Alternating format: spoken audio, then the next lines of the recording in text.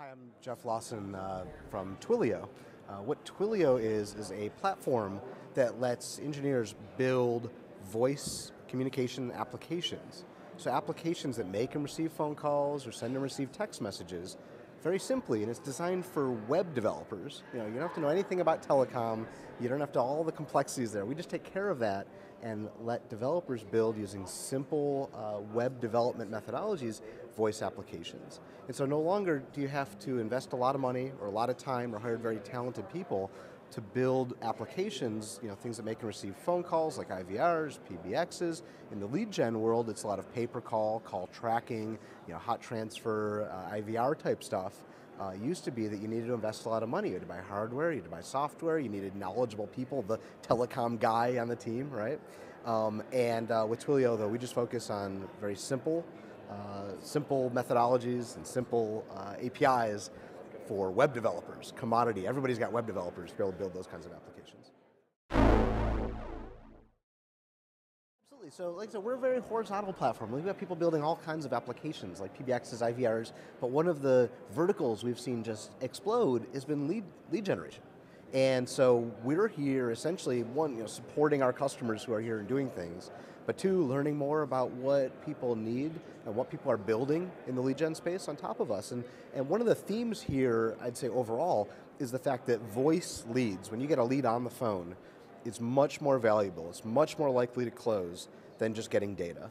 Because data can be sold multiple times, it's a low level of interest, you don't know what it is, a lot of fake data goes into it, etc. But someone picks up the phone and calls, they're expressing a very strong interest in whatever product's being sold, right? And so those calls and those leads are very valuable. And so what a lot of people are doing here is building systems to vet those, route them, get them to the best person to close the sale as quickly as possible. And so Twilio is one of the platforms that lets people experiment and build the right solutions to optimize that whole experience to close the sale. It's interesting, the whole voice world, it's kind of funny. People have been using phones for 100 years, right? But this whole idea of voice leads is kind of new, which is surprising to me actually coming from outside the leads world to see that, oh, this is like, people are surprised by this, right? This is, it's actually controversial. Like, what's controversial about letting someone pick up a phone and buy something from you, right? And essentially, what the fear used to be was that, great, if I put a phone number on my creative, then someone's going to pick up the phone, call, and me as the lead generator am going to get cut out of the loop. And I'm not going to get credit for that sale. And that was the concern, and so there would be a lot of fights sort of about, no, you can't put your phone number in the creative, blah, blah, blah. And so what's happening now, though, is that there's a lot of ways to track that. The cost of phone numbers and the cost of building applications that track the usage of those phone numbers is falling very fast. So it used to be hundreds of dollars to have a trackable phone number. Now it's $1 or less for a phone number, and building those apps and building the tracking into it using a platform like Twilio's is very simple. So you can have web developers that are relatively inexpensive, build these apps, iterate on them, A/B test them, multivariate test them, figure out what works best, and close those leads in a trackable way, which is the key thing. Because if it's not trackable, then nobody wants to participate in it.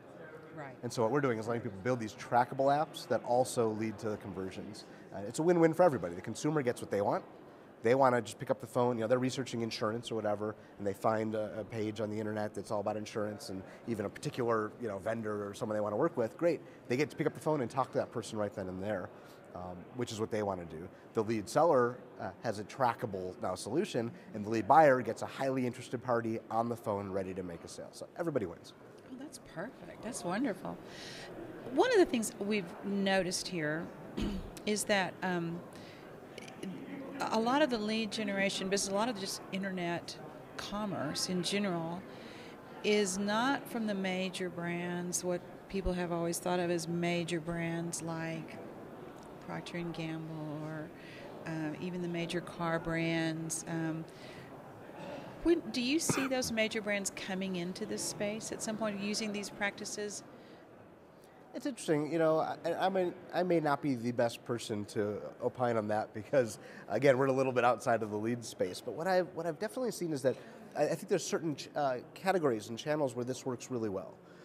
It's things where you're primarily selling something that's a intellectual product, let's say, like insurance. I don't know if that's the right word for it. Intangible is probably the better word, right? It's an intangible product. So you're buying it from someone where the phone is the place to do it. But if you say Procter & Gamble, if I need shampoo, I walk down to the store, I buy shampoo. So it's a great question. I don't know that I'm the best person. I'm sure there's creative people in that room over there figuring out how to get Procter & Gamble to be a part of this, because they just opens up the world of opportunity, right? And there are a lot of tangible products. Like I've seen, if you include in lead gen the world of like television advertising, and you see a lot of those, health, what was it, Wilford Brimley? What were those late night commercials with Wilford Brimley where he's selling, the grape nuts.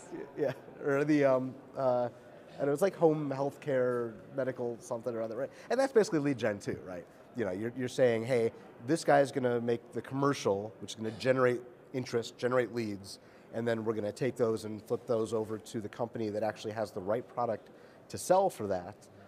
And basically it's saying, hey, we're going to create a more efficient market for finding leads and driving them to the right product. And that's what lead gen's all about, right? Efficiency.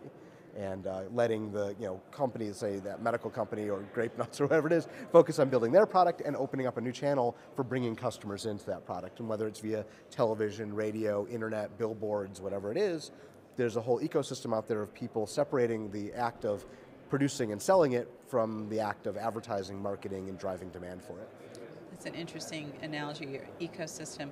Speaking of that ecosystem, it's traditionally a $40 billion industry with paid advertising, paid marketing type of stuff. Clearly there's a shift from traditional media, from print, from radio, from broadcast television to digital. In your mind, what do you think, what do you call that shift? And talk to us about what you see coming down the pike in that world. What do I call that shift? Progress. It's efficiency, right? With the internet, you can target much better. People search. I mean, Google has built the delivery mechanism for finding what people want and connecting them with advertisers who can provide it. So it's just super targeted. So someone starts with a Google search, they end up on a landing page where you offer that product, and it's just highly targeted, highly cost effective, and that's just that's just science, right? You have a commercial on TV, right? You're just blasting out a message. Now you can look at the demographics of an individual show or time slot or whatever, and do better than random, but it's still pretty random, right? So it's all one-to-one, individual, and not even just the person, but the person with an intent, right? We're just getting closer and closer and closer of taking the right offer and the right person and matching them up, and it's all about efficiencies.